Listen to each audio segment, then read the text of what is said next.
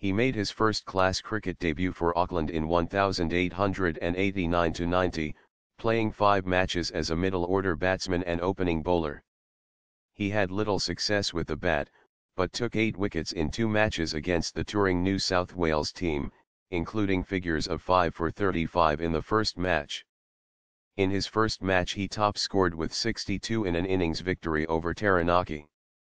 He was selected for North Island against New South Wales in 1893-94, second top scoring in each innings with 39 and 21.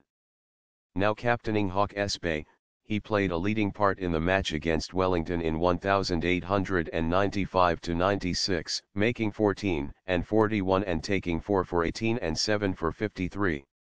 He made his debut for New Zealand in 1896-97, making 59 and 23 in a victory over Queensland.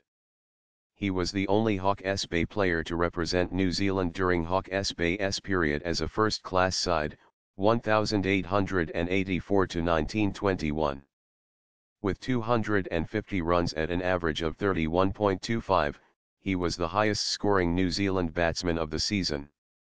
In the first match the next season Lusk scored his and Hawke's Bay's first century, 119 in a loss to Canterbury. It was the highest score of the season, and again he topped the national run tally, this time with 280 runs at 40.00. He went on New Zealand's short tour of Australia in 1898-99, but had little success in the 2 first-class games. In 1900-01 he scored his second century, 120, when he led Hawke's Bay to an innings victory over Auckland. He played his last first-class match, still as captain of Hawke's Bay, in 1909, just before his 43rd birthday. Lusk became Crown Solicitor for Hawke's Bay in 1902, succeeding another cricketer, Arthur Cotterill.